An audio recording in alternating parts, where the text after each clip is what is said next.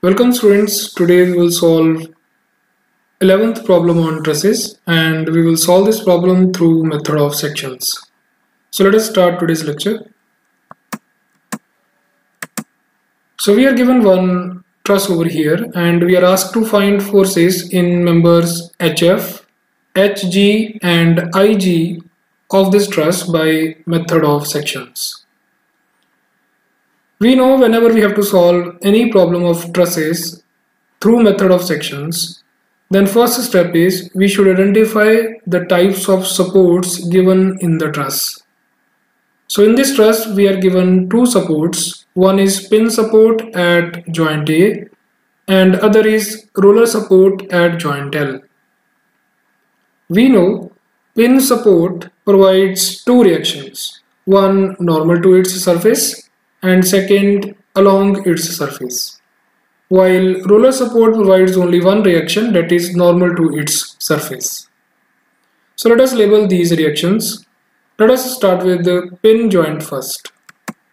So we have labeled its normal reaction and we have assumed the direction of this reaction in our direction. And let us label it as RAY, that means reaction at A in Y direction.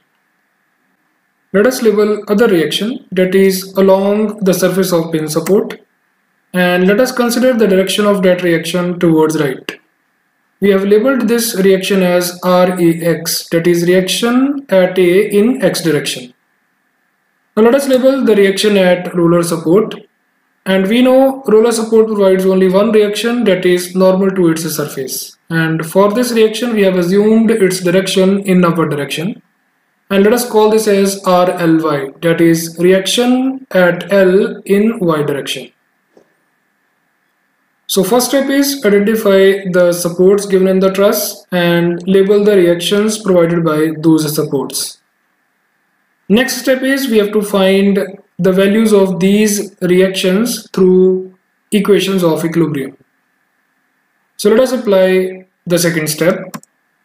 So now we will find RAY, RAX and RLY through equations of equilibrium. Let us first apply summation Fx is equal to 0. So let us see how many forces are acting in x direction in this particular truss. There is only one force, RAX. That means RAX is equal to 0. Now let us apply the second equation, that is summation Fy equal to 0. Let us see how many forces are acting in y direction in this truss. There are 10 forces. Two forces RAY and RLY are acting in upward direction, so we have to consider these two positive, while other 8 forces are acting in downward direction, so we have to consider these negative. So equation will be RAY plus RLY minus 1 minus 1, minus 1, minus 1, minus 1 and minus 5, minus 5, minus 5 equal to 0. So from here we will get one equation RAY plus RLY equal to 20. So in this equation we have two unknowns, we cannot solve this equation. So let us call this equation as equation number 1 for time being. Let us apply the third equation, that is summation m equal to 0, and let us take moment about joint A. Now in this truss total we have 11 forces, but these two forces are acting at joint A, so their perpendicular distance from moment center is 0, so we will get rid of these two forces. But for this equation we have to find moment because of other 9 forces in the truss. So let us discuss these forces one by one. Let us first see the moment because of this reaction about joint A. Now this reaction will generate anti-clockwise moment about joint A, and that will be a positive moment. And its magnitude will be RLY into 30, because this is the line of action of RLY and this is the moment center. The distance between these two is 30. So magnitude of its moment about joint A will be RLY into 30. Now let us talk about the next force, that is 1 kilonewton force acting at joint J.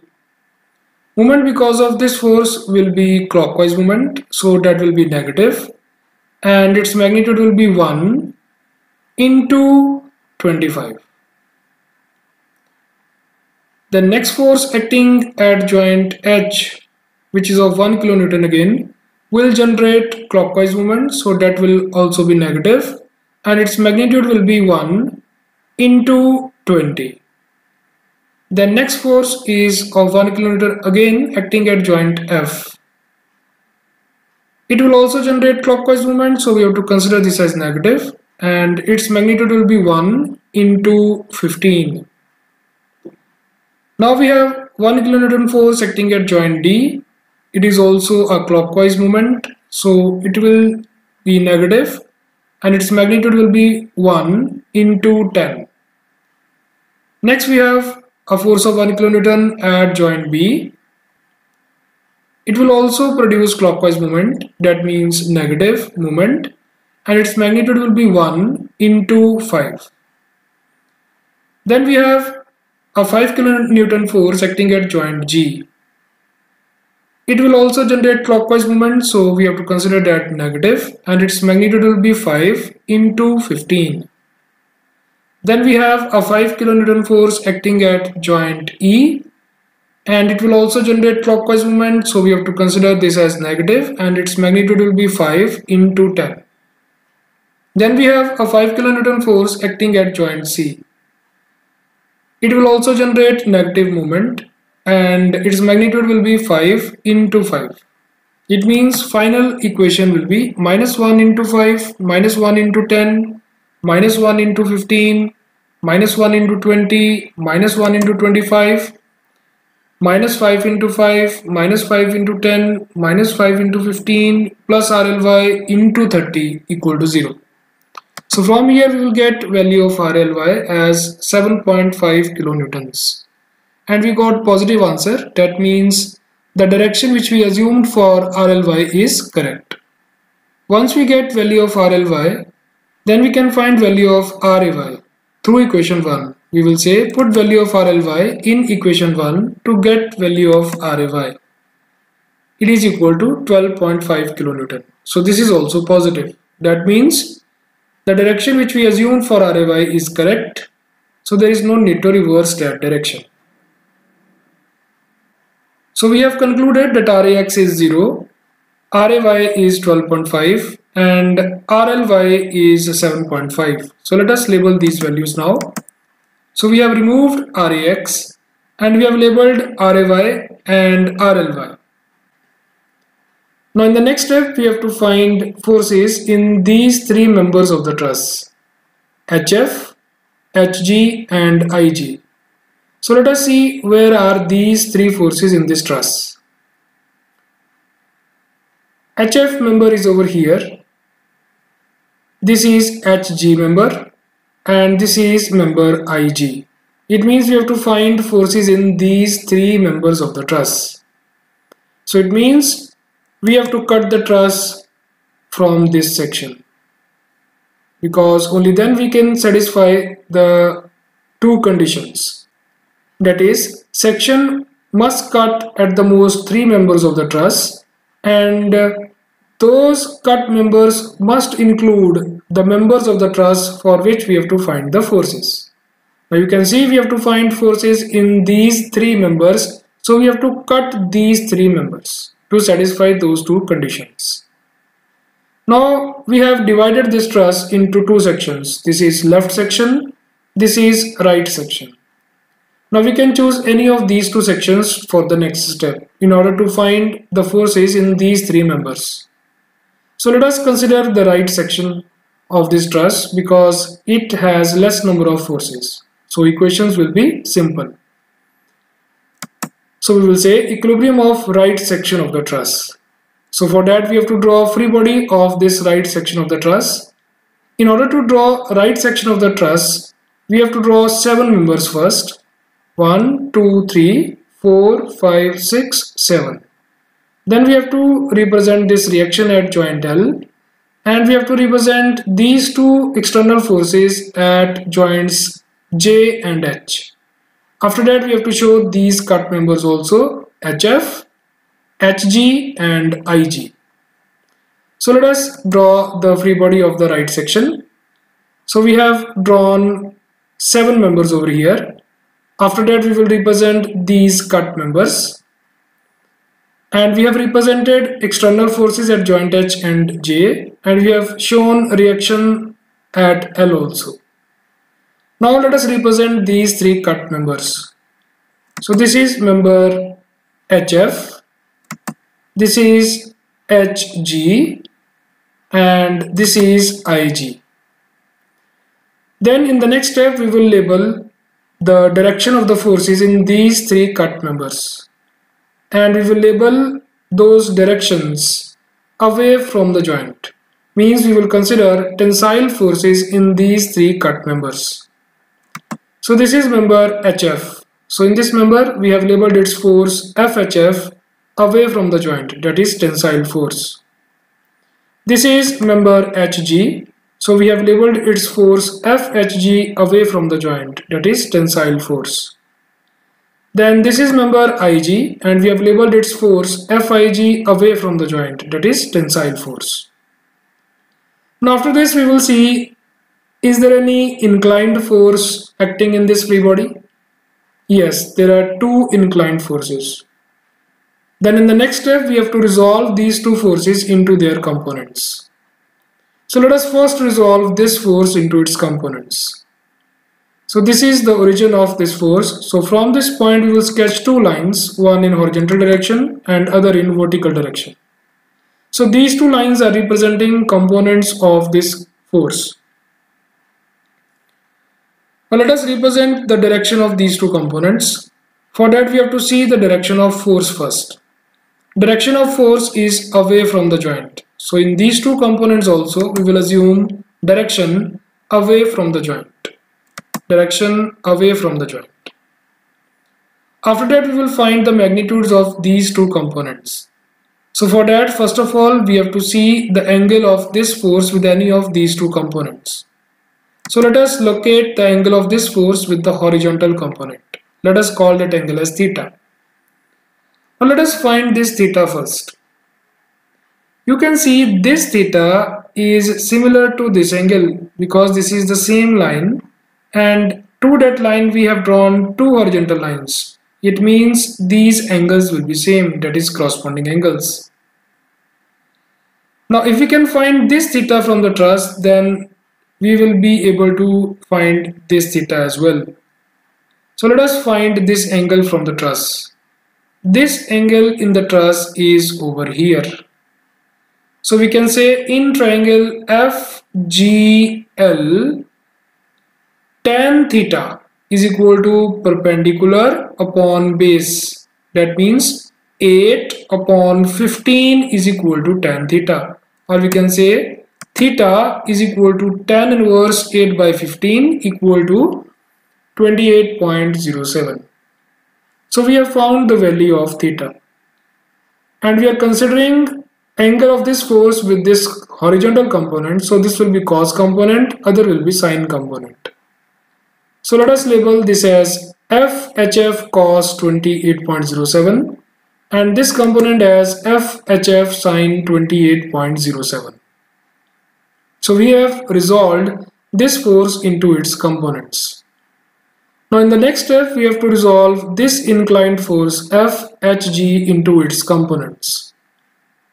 So this is the origin of this force. So from this origin we will consider one component along x direction, other component along y direction. The direction of this force is away from the joint, so in this component we have to assume direction away from the joint. So in this component we have to assume direction away from the joint. Now let us find the magnitudes of these 2 components. So for that we have to first find angle of this force with any of these 2 components. So let us locate angle of this force with this component first, and let us call that angle as phi. So let us see where is this phi in the truss. This phi is over here. Now if we will see this triangle HGI, in this triangle this angle is phi, and if we have to find this phi, then we need the values of these sides of the triangle, but we know only this side of the triangle, that is 5 meters. We don't know the length of side HI and HG. So if we want to apply tan phi, then we need perpendicular upon base. Perpendicular we know, that is 5 meters, but base we don't know, that is HI. So first of all we have to find HI. So how we can find HI? Now let us consider these two triangles, FGL, this bigger triangle, FGL. Then consider this smaller triangle, LHI, LHI. So these two triangles, FGL and HIL, these two triangles are similar triangles. So it means now we can say perpendicular upon base of the bigger triangle will be equal to perpendicular upon base of the smaller triangle. So for phi, in order to find phi, we will say use similar triangles LFG and LHI.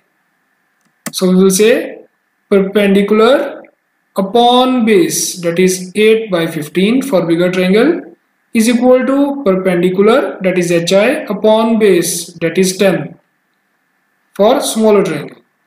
So from here we will get value of HI, that will be equal to 16 by 3.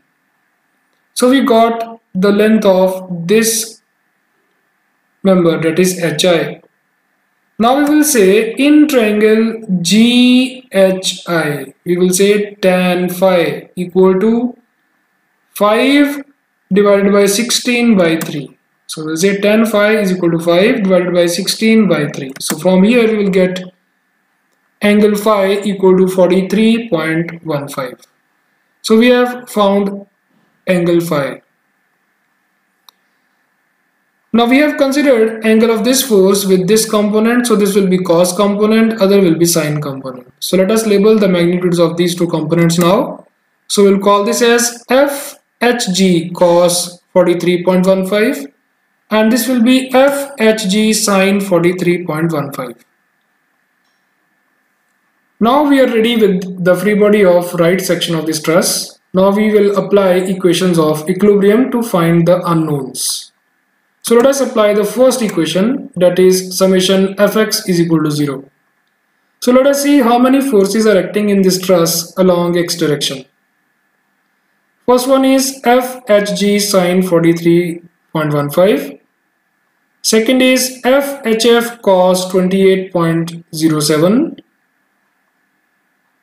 and FIG. So we have three forces acting along x direction, but these three are acting in negative direction. So equation will be minus FHF cos 28.07 minus FHG sine 43.15 minus FIG equal to 0. So in this equation we have three unknowns, so we cannot solve this equation. So let us call this equation as equation 1 for time being. Then we will apply the second equation of equilibrium, that is summation Fy equal to 0. So let us see how many forces are acting along y direction. First is FHG cos 43.15 acting in downward direction, so we have to consider this as negative. Then FHF sine 28.07 acting in our direction, we have to consider this as positive. Then 1 kilonewton force acting at joint H in downward direction, we have to consider this as negative. Then 1 kilonewton force acting at joint J in downward direction, we have to consider this also negative. Then reaction acting at joint L in upward direction, we have to consider this as positive. So equation will be minus FHG cos 43.15 plus FHF sine 28.07 minus 1 plus 7.5 equal to 0. So from here we will get equation minus FHG cos 43.15 plus FHF sin 28.07 equal to minus 5.5. So in this equation again we have two unknowns. So we cannot solve it. Let us call this equation as equation number 2. Now let us apply the third equation. Now what is that equation? That equation is summation m equal to 0. Now over here we have to observe a very important point. What is that point? We have to judge that at which joint of this truss or this section of the truss we should apply a moment's equation so that we should get the value of unknown forces. Now we have to find these three unknown forces FHF, FHG and FIG. Now you can see these two forces FHG and FHF, these two are acting at joint H.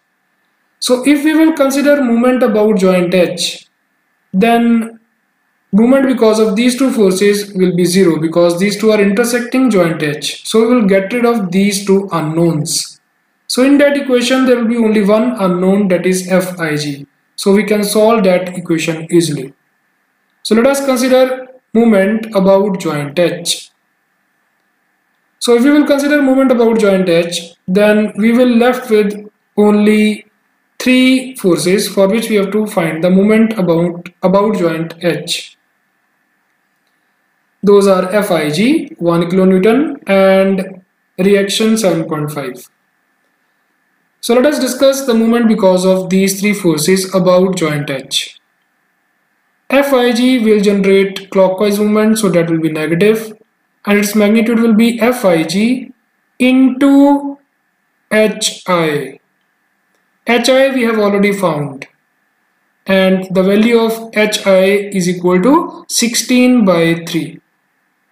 So its magnitude will be FIG into 16 by 3, and that will be a negative moment. Then we have to find moment because of 1 kN force about joint H. Now it will also generate clockwise movement, so we have to consider this also negative. And its magnitude will be 1 into this distance, that is 5 meters. Now let us see movement because of this reaction.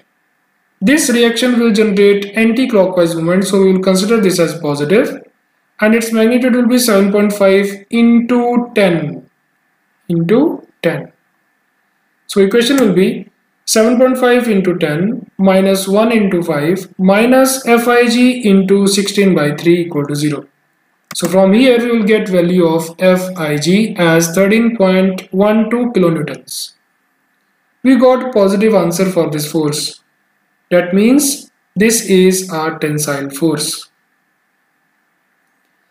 Now once we get value of FIG, then what we will do, we will put this value in equation 1. And if we will do this, then we will get equation 1 in terms of FHF and FHG. Equation 2 is also in terms of FHG and FHF. So we will get two equations in the end having same unknowns. So in these two equations we have two unknowns, so we can solve these two equations easily.